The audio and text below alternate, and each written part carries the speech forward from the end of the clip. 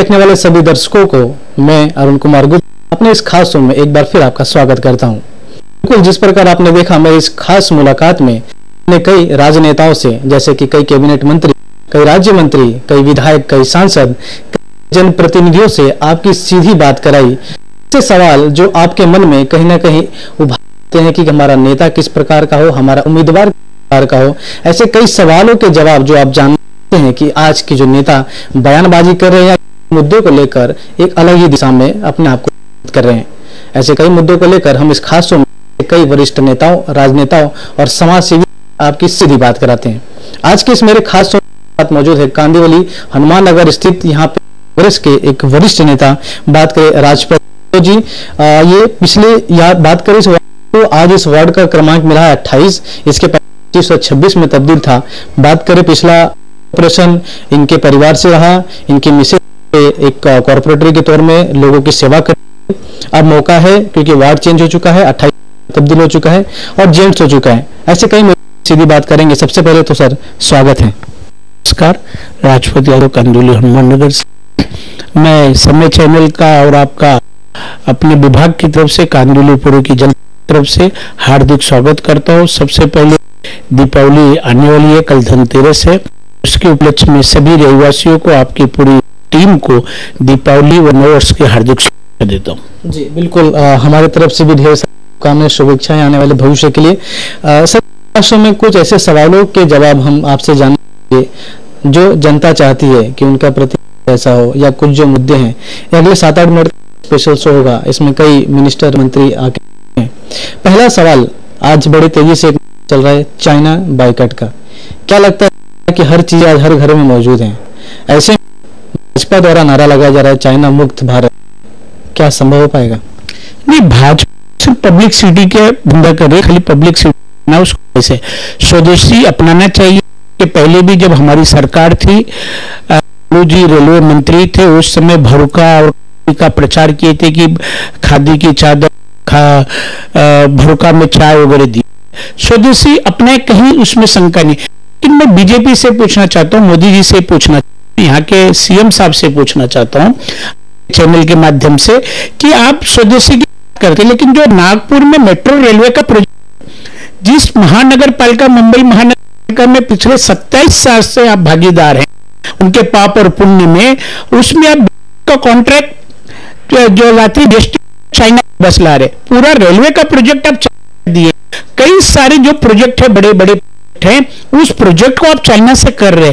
फटाकड़ी को बंद करने से चाइना बहिष्कार होगा। अगर आपको बहिष्कार करना है तो मेट्रो रेलवे का जो प्रोजेक्ट में आप चाइना दिए उसका बहिष्कार करिए। अगर आपको बहिष्कार करना है, जो बीएसटी आप वहां से मंगा रहे हैं, हिंदुस्तान की कंपनियों से बीएसटी मंगे, अशोक लेलैंड की जाती है, टाटा की, हमारे यहाँ सबसे कैपेबल है अशोक लेलैंड, आप उनकी बस ले सकते हैं, क्यों नहीं दे?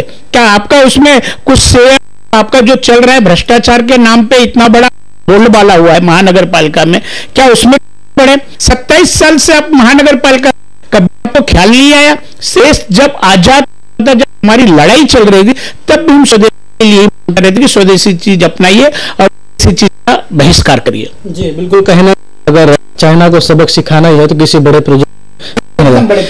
बात करें कुछ आदिवासी नेताओं की, जिन आप देश भर में, मुंबई की बात नहीं कर रहा हूँ, हर जगह से लोगों की बीजेपी की तरफ जा रही है। ऐसा नहीं लगता अभी होड़ लग जाएगी, एक होड़ लग जाएगी टिकट पाने के लिए, सिर्फ एक टिकट की होड़ के लिए भी भाजपा को ज्वाइन करें? नहीं, आपने देखा पिछले कई चुनाव, आपने देखा होगा, आपको कि जब चुनाव आता है आराम का सिलसिला चलते रहता है। लोग अपने स्वार्थ के लिए राजनीति में आते हैं, अपने मत के लिए आते हैं, सिर्फ सत्ता के लिए आते हैं। तो है आप पूरे देश में जहां जहां चुनाव, चाहे पंजाब, चाहे उत्तर प्रदेश, चाहे यहाँ आते हैं जाते, लेकिन कांग्रेस पार्टी की ऐसी पार्टी 128 पार्टी 38 साल की, इसको कोई कभी फर्क नहीं पड़ा। जब मुंबई शहर में 1 एमएलए थे, तब भी कांग्रेस वापस आई है। आज मुंबई में 5 एमएलए फिर वापस आई, 77 में कांग्रेस वापस आई, फिर 94 में कांग्रेस फिर आएगी। ये आया राम गया राम तो हमेशा चलते रहेगा, चल रहा है और चलते रहेगा।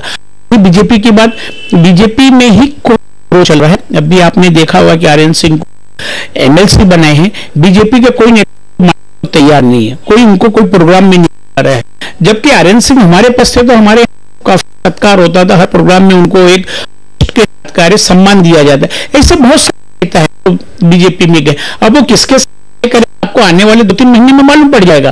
क्या कहते हैं, सिर्फ बहकावा है, गुमराह कर रहे हो, गुमराह होकर लोग कुछ जा रहे।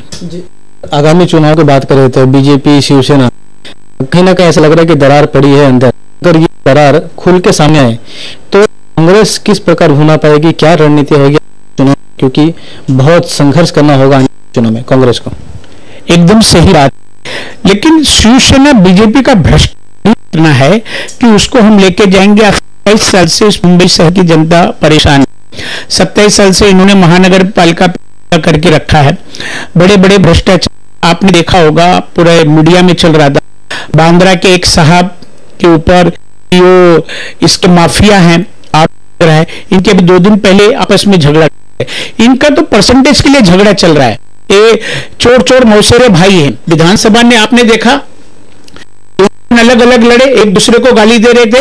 कल्याण डोंबिवली पालिका में शेर के हाथ डालने की बात कर रहे थे, शेर मुंह में हाथ डाल के निकालेंगे, कहां गया? जिस इलेक्शन हुआ उसके दूसरे दिन इन्होंने नगर पालिका पे कब्जा किया। आज शिवसेना विरोध करती है, अगर शिवसेना बची है तुमको सत्य से बाहर चाहिए। यहाँ सीएम साहब में इतना है, ईमानदार है, तो शिवसेना को जवाब देना चाहिए, भाई तुम आरोप लगाते हो, हम तो ईमानदार हैं, उनको बाहर करती नहीं है। जब परसेंटेज बराबर हो जाते हैं झगड़े खत्म हो जाते हैं। जी बिल्कुल, कहना जनता भी इस बारे में काफी गुमराह है। एक और सवाल आपके वार्ड से रिलेटेड, वार्ड नंबर 25-26 इस क्षेत्र में हमने 6-8 महीने का आपका ग्राफ देखा, तो ऐसे कामों को लोगों तक पहुंचाया गया, लोगों की जरूरतें थी। क्या होगी तैयारी वार्ड नंबर 28 की, और क्या क्या लोगों में अभी भी कमी आई लोग सोच रहे हैं?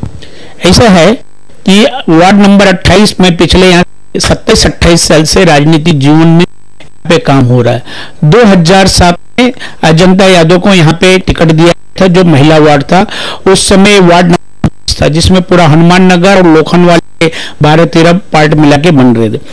जब 2007 में मिला तो आप किसी से भी पूछ सकते हैं कि वडार पार्ट रोड नंबर 1-2 इस पे 1.5 से 2 खड्डे हुआ करते थे, और उस खड्डे में रिक्शा आता था ना कोई गाड़ी आता था। लेकिन 2007 के मार्च के चुनाव जीत के आने के बाद दिसंबर में हमने वडार पार्ट रोड पूरा प्योर ब्लॉक में बनाया। आज वही रोड बना हुआ है। कुर्बलेज और लोखंडवाला कॉम्प्लेक्स दोनों को जोड़ने के लिए 120 फीट रोड है, और जल्द से जल्द काम की शुरुआत होगी। सिंह स्टेट में बहुत सारे रोड थे, लाइट नहीं थी, आज तक लाइट नहीं थी सिंह स्टेट में।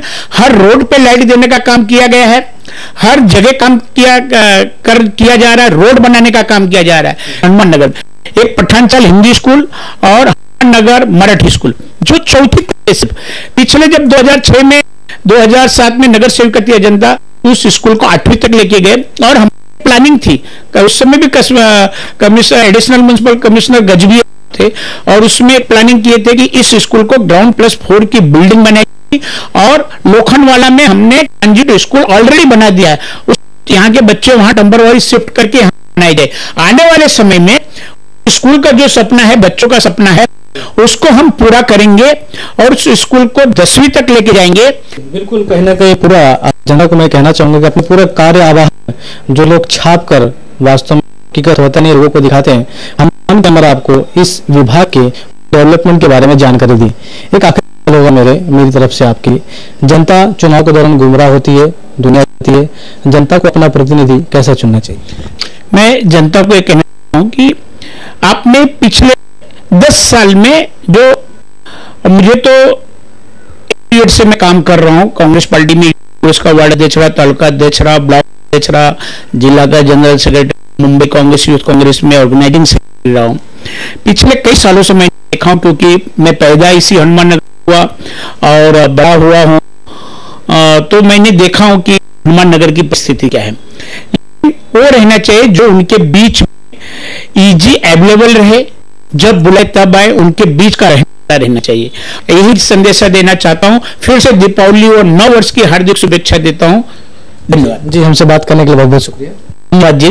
जी बिल्कुल, जिस प्रकार आपने देखा, जिस प्रकार के पूरी बातों को आपने इस कैमरे के जरिए सुना, हम उन सारी चीजों को भी आप तक पहुंचाएंगे। विकास की बात करें तो विकास किस प्रकार हुआ है, ये सारे चलचित्र भी हमारा कैमरा आपको जल्द से जल्द दिखाएगा। आप देखते रहिए समय, आगे भी हम आपको ऐसे कई वरिष्ठ पदाधिकारी, नेताओं और समाजसेवियों से रूबरू कराते रहेंगे।